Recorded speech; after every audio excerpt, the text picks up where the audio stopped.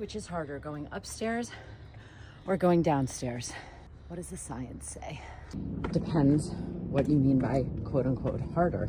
If you're talking about cardiovascular effort, going upstairs is harder because ultimately you're working at an angle that's against gravity. And the rise of the steps, if you notice, these steps here in Italy have a very high rise, making them cardiovascularly harder, and also harder workload on your muscles. And when you combine that, particularly at a zone 4 heart rate, you can eke into zone 5, you can get some serious lactic acid buildup. Now, if you talk about musculoskeletal difficulty and proprioceptive difficulty, going down is harder. There's more balance involved. You have to change the angle and the position of your body just innately without even realizing it to prevent falls and to slow yourself down from being like a marble rolling down a hill. The stress, certainly on the knee joint, is greater most of the time going down. Overall, the slight edge and difficulty to going down steps, but guess what?